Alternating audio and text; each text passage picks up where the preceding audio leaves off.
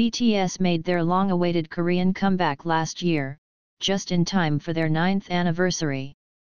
For the special occasion, the group released 3 new songs along with a 3-CD anthology album, Proof.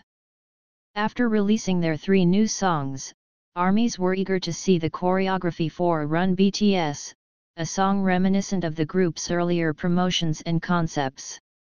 After 4 long months, BTS finally debuted their Run BTS choreography, and they blew fans away with their high-energy moves and their famous synchronicity.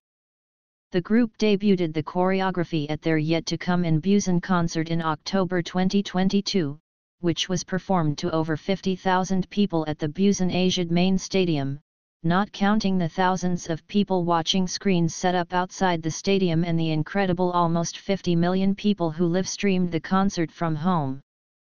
To date, that has been the only live performance of the song, as Jin joined the military in December 2022, and J-Hope followed in April 2023.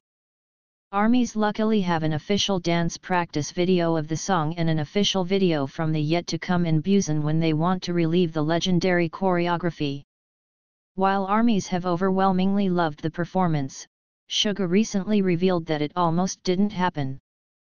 For Suga's solo promotions, he partnered with Apple Music to bring his Suga August D radio show to life.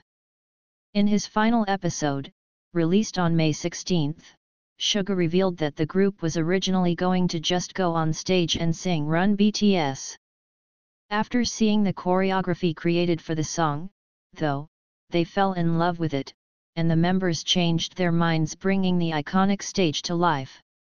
It's hard to imagine the song without its signature choreography, but thankfully ARMYs don't have to.